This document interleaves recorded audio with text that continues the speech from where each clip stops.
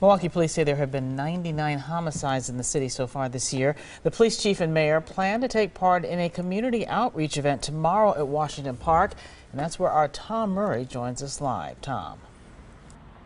Carol, the city of Milwaukee is actually up for an international award for efforts to reduce crime in the neighborhoods around Washington Park.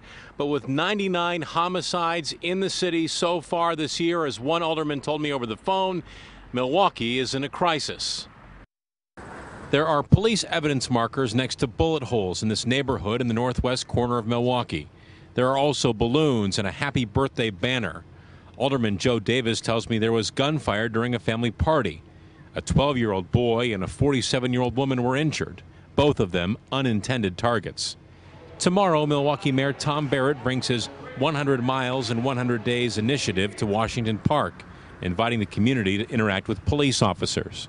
That's really going to be a great example of some of the really dynamic community police partnerships that are going on right now in Washington Park, and that effort has been recognized recently by a very prestigious international award. But there was violence in other neighborhoods over the weekend. A 54-year-old man is in custody for stabbing and killing a younger man at 9th and Hadley on the north side.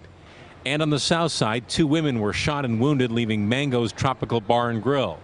Police say they don't know who fired the shots and that the women were not intended targets. So everyone is invited out here to Washington Park for that 1-mile walk with Mayor Tom Barrett tomorrow. It begins at noon in the parking lot here at the Senior Center. And again, the police chief is expected to take part as well. Live on the city's north side, Tom Murray, today's TMJ4. Well, that's a good sign for support. Thank you very much, Tom. Now to